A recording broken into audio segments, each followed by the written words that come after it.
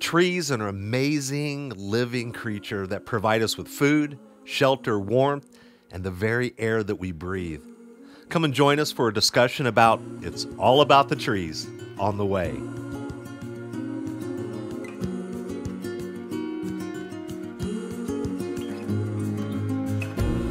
Welcome to The Way with Leslie King and Scott Grimmett.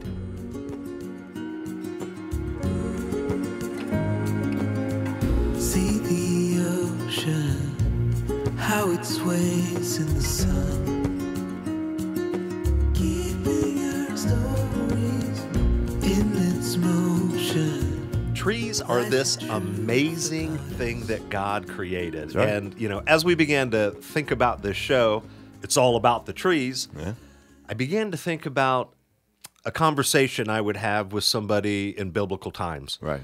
And, what started running through my mind is there's like very little that this individual and I could really share with experiences. They don't have cell phones, no fast food, no Chipotle. Right. So here I am with this modern day living thing going on and all the modern technology.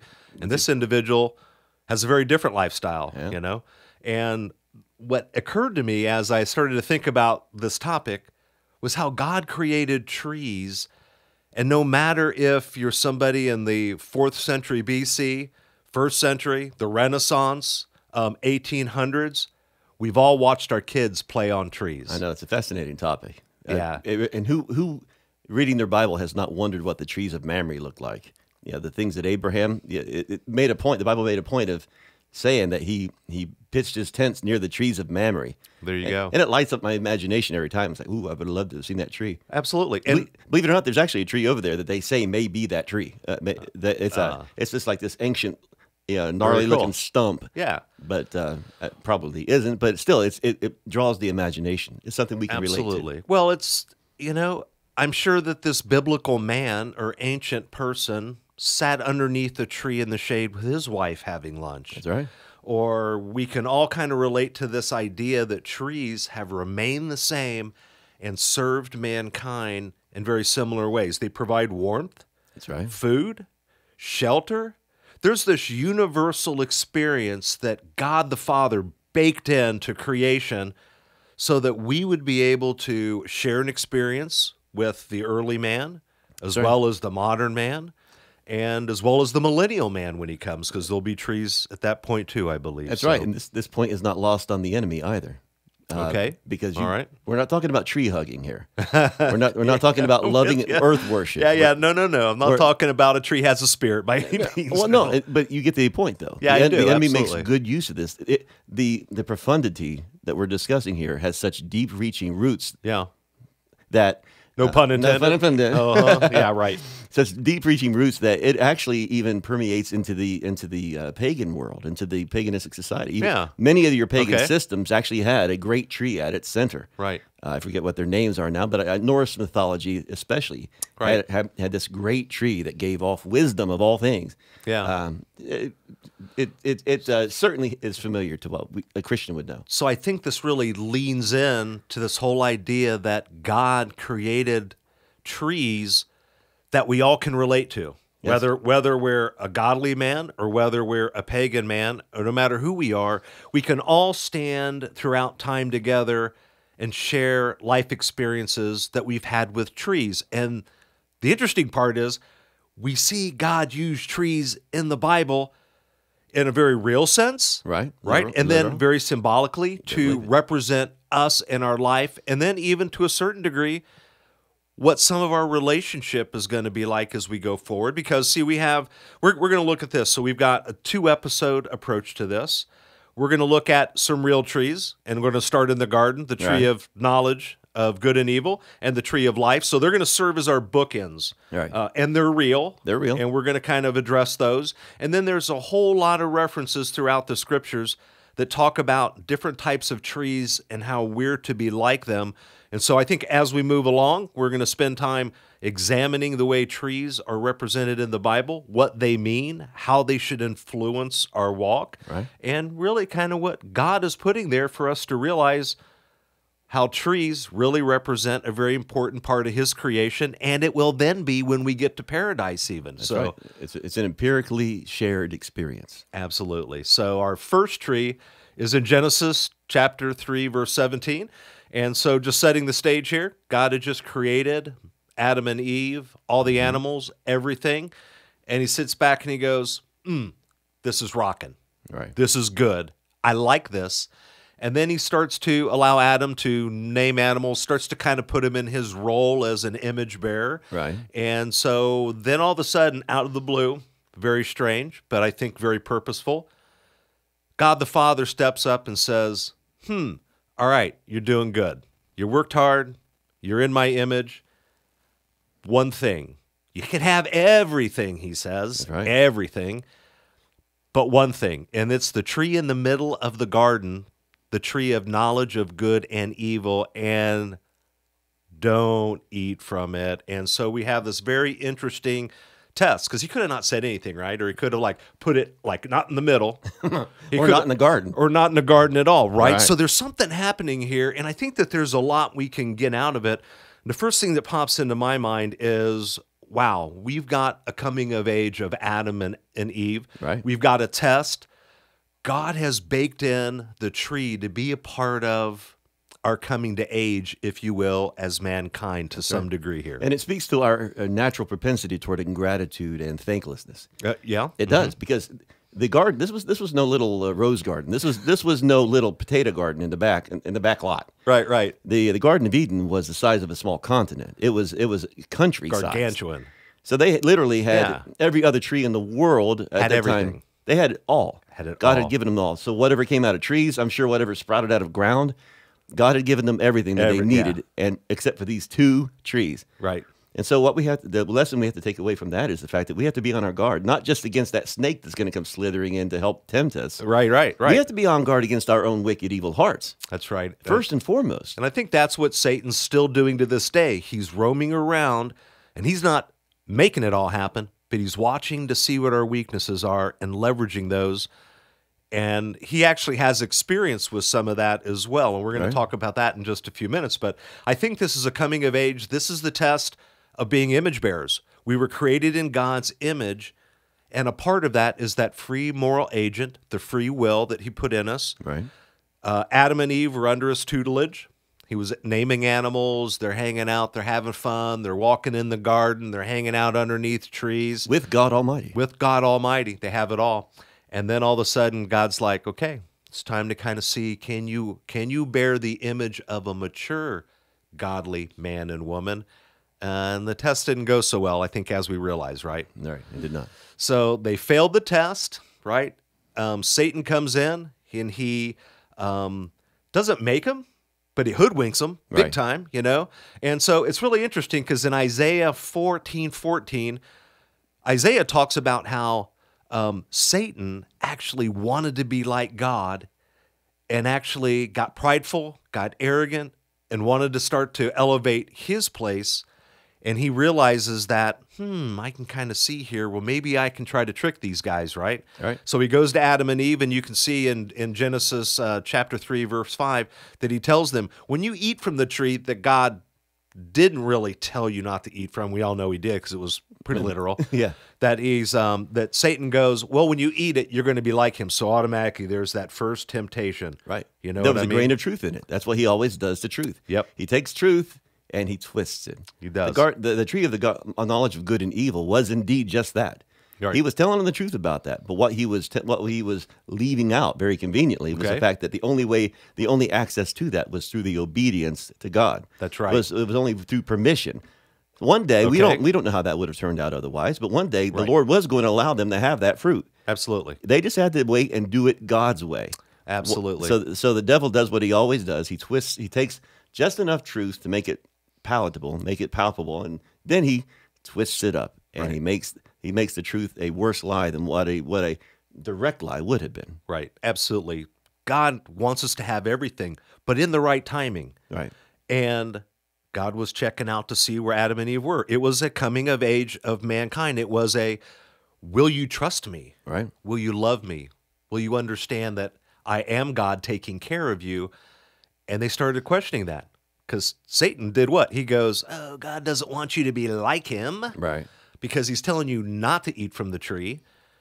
And we both know that God wants us to be like him because we're his children. But did God really say?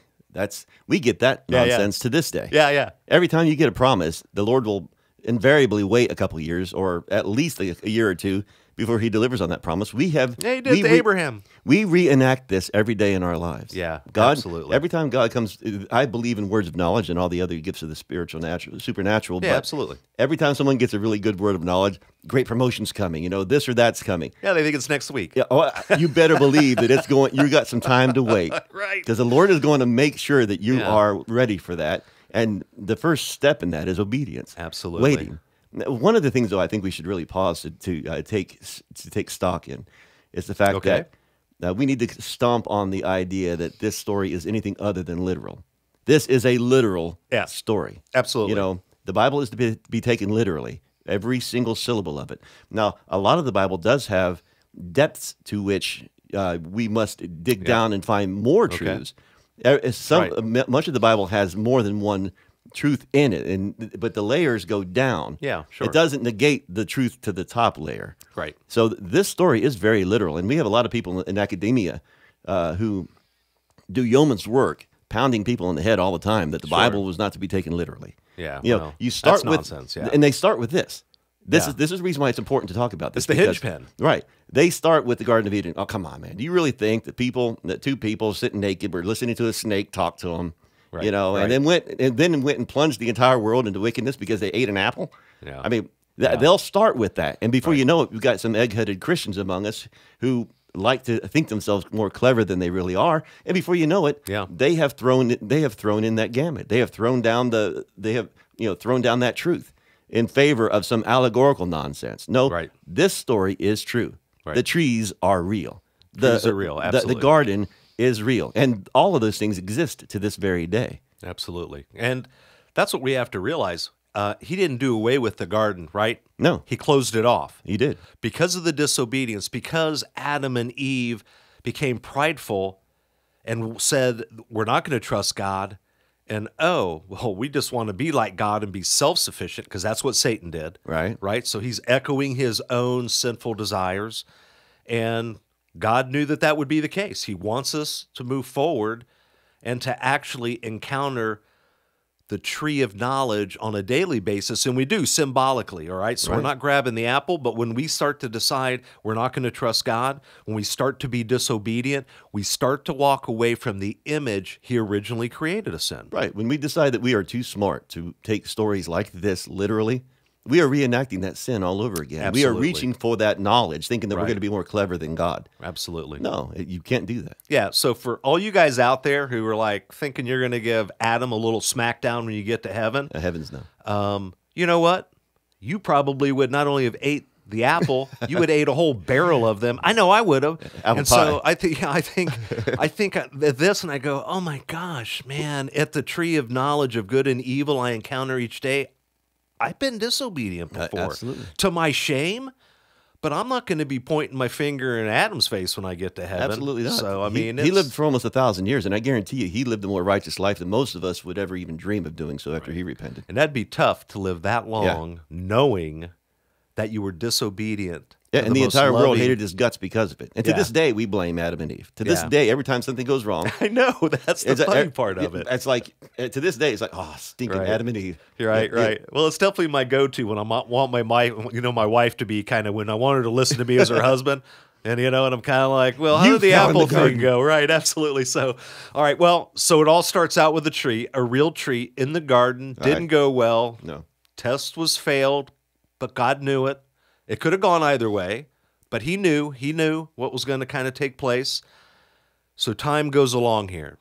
And so Satan and even mankind are moving along, and they're thinking that, there's a different kind of God that's in place, that even God comes along with Israel and brings them out of Egypt. That's all going pretty well.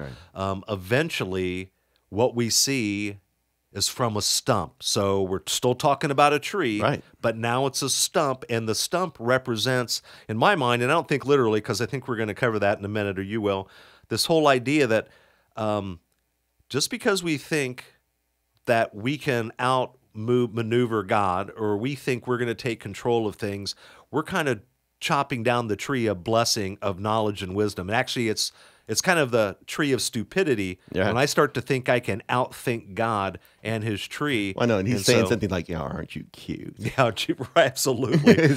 So the scriptures go along, and we get to Isaiah chapter 11, verses 1 and 2. And it talks about how God will bring forth out of a stump, Right. the root of Jesse, a branch that will bear fruit. And so here we see the restoration from the failed test back in the garden. I think there's a symbolic stump in my mind, and I think it's definitely there, and I think it has some really deep historical meaning Absolutely. within the Israel nation. Well, it's another one of those examples where God used a tree in a different allegorical sense to represent something else. We see this in the account of Daniel and Nebuchadnezzar during his Okay. testing. Yeah. Nebuchadnezzar in the book of Daniel had a vision, Right. and he saw a huge tree. And underneath the tree, every spreading, all the spreading limbs, every beast of the field, and everybody, all the nations right. had gathered under it. Okay, then Daniel went on to disclose that Nebuchadnezzar himself was that tree. His line was that tree, and the entire world was underneath his protection and under his Okay. reign. All right. All right, in that vision, it showed that tree getting cut down. That's right. Okay, It now did. the allegory that we're talking about, though, is Jesse's line. Jesse's line. So we're talking about the kingship of David here. We're talking about Right. the kingship through which Messiah was prophesied to come. This is no small thing. And of course, he did. Right.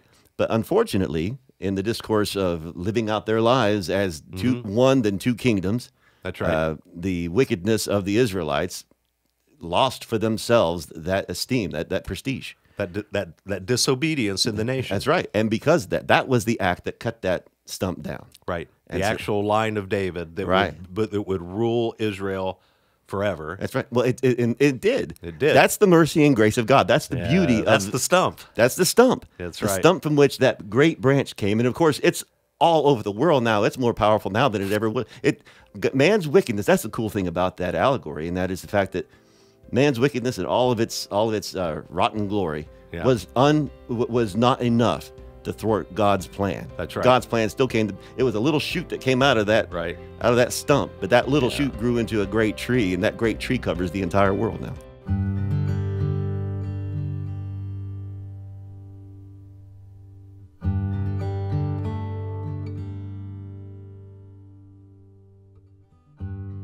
Yeah, we always get very excited when we have a book devotional that accompanies a particular podcast series. And in this instance, we have a devotional by the name of Walking in the Truth that accompanies our pod series, The Battle for the Truth. Never in modern times has the truth been under attack like what we are currently seeing. Vicious debates are raging over the sanctity of life, over sexuality, over gender identity, over the very existence of a loving God. Although Isaiah chapter 5 verse 20 sternly warns against calling evil good and good evil, this seems to be the sad condition of our society these days. This devotional is dedicated to the only absolute truth that we have in this fallen world. The Holy Bible and the scriptures therein are given to us by a loving God to help us find our way home. The attack on the truth is simply the process of calling the goodness of God evil and the evil of Satan good, and it's a blatant attempt to try to bring down the goodness of God to be equal to man or even below Satan. Walking in the Truth devotional covers key scriptures ranging anywhere from the testimony of truth in Jesus to how the Holy Spirit is involved in our walk as Christians to lead us into truth. And then it comes to a close with the judgment of the truth from God, which is kind of a rather heavy chapter, but really brings it home to make sure folks understand that God is paying very close attention to how we accept the truth and how we apply it to our lives. Readers will also have a personal reflection and prayer section for every verse covered. To learn how you can purchase Walking in the Truth, come visit our bookstore on thetruthandthelife.com. And thank you for taking your time to support the Truth and the Life broadcast.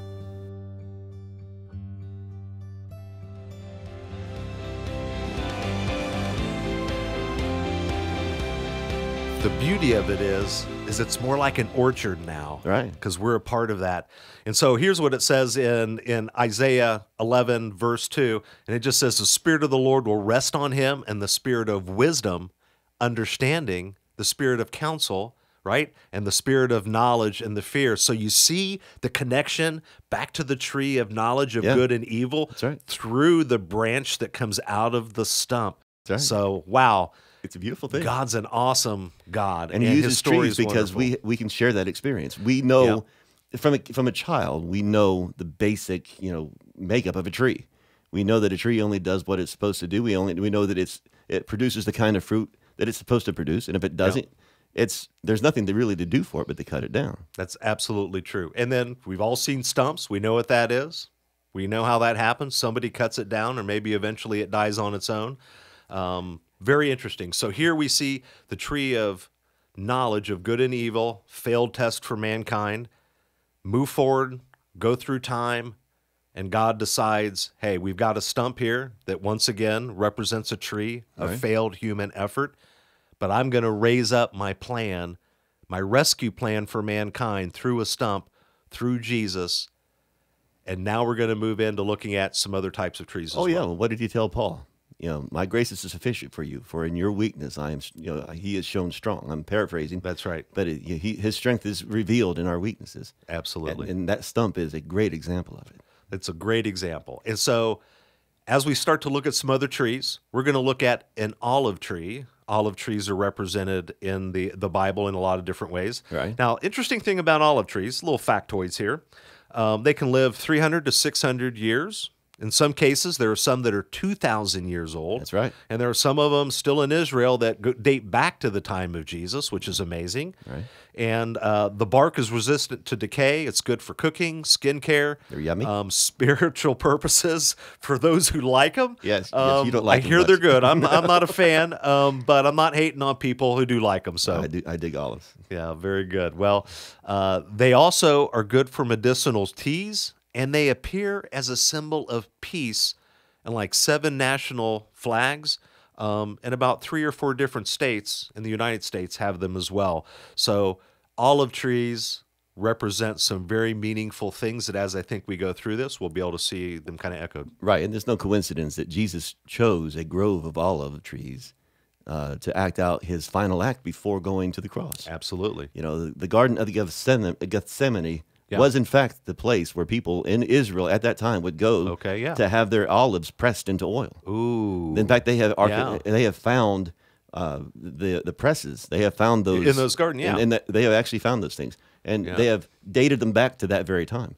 And Very there are interesting. some trees there that they think may also date back to that time. Yeah, I You- definitely have heard that as well because you can see them. You can go Yeah. on Google and look them up. That olive grove is still there. Yeah, that's very interesting. I think that keeping that in mind, the last hours that Jesus was on the earth Right. and his last teachings and where he was arrested was in an olive grove Right.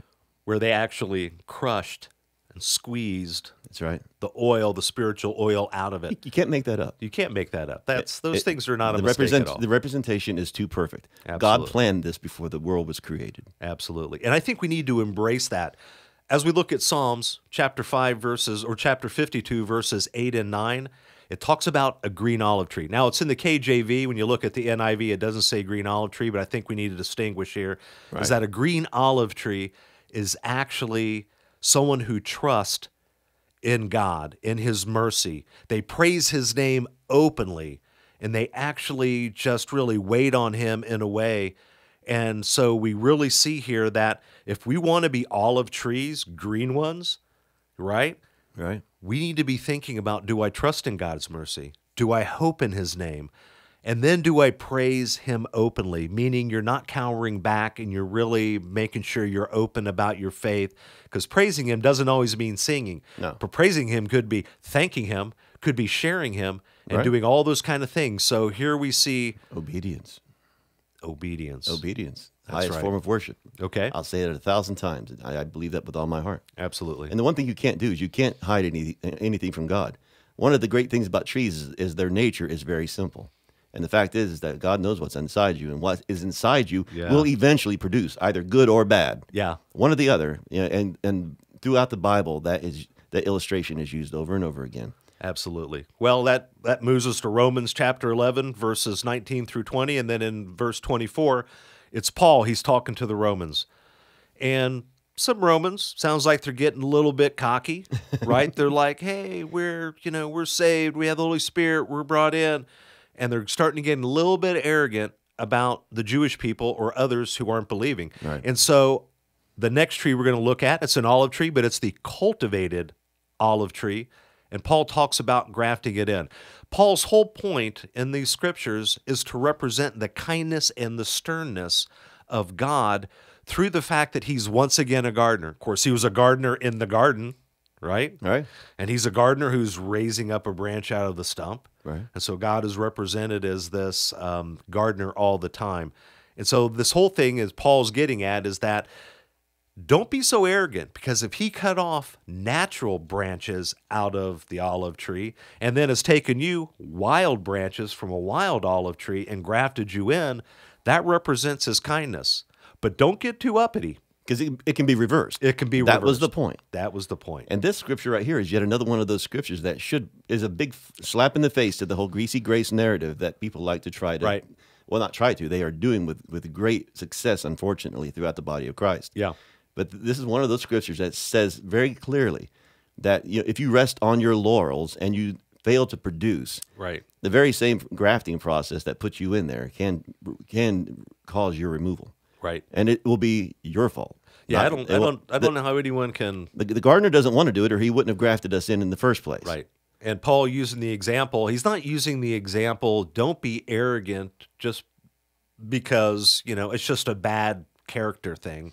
He's going, don't do it because it could cause a grafting out, that God will graft out or cut off those who aren't living the way he's supposed to, or according to whatever. So I don't know at what point God comes along and cleaves you off, but the scriptures themselves concern me enough that I'm just going to be on my knees and making sure I'm there not you go. arrogant. There you got it. What did the Lord say throughout Scripture is the beginning of wisdom? Fear of the Lord. The fear of God. That's right. Absolutely. What would have taken us to that tree? Right straight to that tree? The fear of God. The fear of God. That's right. What took them to that tree was a lack of it. Lack of fear. A lack of being too comfortable with what he had given them. And maybe they were just too comfortable with his love and his presence. And that's a real thing. At the same time, they got really lax, thought it was all about themselves. I'm pretty sure Adam was thinking he's got it going on. He just named every creature on the earth. That's right. So, Well, but the same thing applies in Paul's time. He was basically speaking to a lack of fear, a lack of godly. If you fear God, yeah. and by that I mean awe, Right. reverence, right? Yeah. It's not necessarily always the Cowering. jittery, right stuff. Yeah. We're talking about fearing and awing, Godly reverence. godly reverence, knowing who you're dealing with. Knowing, absolutely. Yeah, And I think that's understanding. extremely important to be able to keep that in mind. 4,000 years later, it was the same thing. Yeah, absolutely. And I think it's in the garden, it's throughout time, and I think we need to learn the lesson from the trees here. That's right. We should not get so comfortable that we don't have reverence for God, and then we begin to think that we are like God or that we are God, no. and start to not wait on him and trust his sovereignty. And these individuals in Rome, Paul's putting a pretty stern warning out there to him. He said there is kindness, but there's sternness. The kindness and sternness of God. He actually, that was the turn of phrase he used. And it's something we must never lose sight of. Right. Absolutely. I think that's really important. Yeah. They're not easy scriptures to read because we don't want to think about getting grafted out. And I don't ever want to get to the point where I'm thinking I'm never going to be grafted out, because I know his mercy will bring me in if I'm in humility and I'm in fear and trembling. At the same time, I know that I can fall out of those graces in a way that if I really repent or I really reject or recant the faith, or I start doing things that are so heinous. Right. God is real time. God is real time. And the fact is that there are examples in the Bible over and over again of people who were in good graces with God, who one verse was walking and even manifesting great miracles, and then later on in the story, you find out that they were destroyed because of their wickedness. Right. There are many lessons to learn from this. And what I would exhort people to do from the bottom of my heart is read your Bible, please. Yeah. Yeah. Get it out. Don't take anybody's word for it. Right. You know, you may have a great preacher, you may have a great pastor. Great, I'm glad for that. There are a lot of really talented people in pulpits right now. Absolutely. Unfortunately, wickedness is at an all-time high at the same time. So there's a disconnect here. Read your Bible, please, and understand what the text says for itself. From Paul to Peter to Jude, James, they all talk about this very same thing over and over again. There is no excuse for acting righteous or acting like you're righteous, but actually living out a wicked lifestyle. Yeah. You can't do it. Yeah. The good news is the fact that stump produced. That Yes, stump it produced. did. The King of Glory reigns. Yep. He's coming again, and so his promises are true, and they will come to pass, just like he said. Absolutely. That stump created that orchard that we're a part of, that we should be able to live out, our faith and our walk, not only as the green olive tree, Right. but as the olive tree that's been grafted in, but we need to remain in humility. That's right. Others aren't better than us or worse than us, and we're not better than them because of God's kindness. No. And too often, I think we as Christians, we begin to think, well, because God loves me, I'm in better favor. No, He died for everyone the same as He did for me, and I have to remember that. That's right. All right, we're going to be kind of wrapping this up a little bit here with just some highlights. Now, we're going to have an episode 2. We're going to cover a series of more trees, and then it'll wrap up with the tree of life. But let's keep in mind here that the tree of good and evil was a real tree, all right? Not some cute story, No. no matter who tells you that. But even though there's a real tree in the garden, we encounter a symbolic tree of knowledge, ongoing and every day, and we're tested with our obedience or not. And our fear. And our fear. And I think it all starts there going, we do serve a God who has sternness as much as kindness, and it's real important to think about that. If we fear nothing but God, we will have access to that tree. Absolutely. At some point, He wants us to have it all. Well, yeah. But not everything should you be see given it to in- us all at once. You see it in our Christian walk. Yeah. Every single time somebody really gives their heart to God, they could be the biggest blithering idiot beforehand and have absolutely no sense whatsoever. But Yeah. I've seen it over and over in my life where suddenly they start reading their Bible and you see cleverness starting to creep up. You see some wisdom. Wisdom starts manifesting. Yeah. It's like, so by obeying, by going to the tree the proper way, in the allegorical sense, Yes. we get access to that tree. God is all giving. He's all good. Yeah, see, that's the beauty of it, right? So eating from the tree means we approach it in disobedience without the approval of God. There you so go. we're branching out from the stump, and He's giving us the tree of knowledge of good and evil, but it means we need to be obedient to that. Disobedience means we're walking away from our original God-bearing purpose and communion with Him. And everyone needs to realize that. So the next time you feel like you're going to do it yourself or do something contrary to the Scriptures, keep in mind you're willfully choosing to do what Adam and Eve did and to walk away from a relationship and communion with God and your God-bearing purpose That's right. that you have in Him.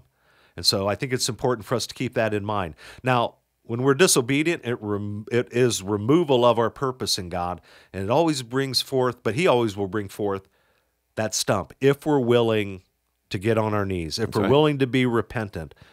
Yes, just be repentant.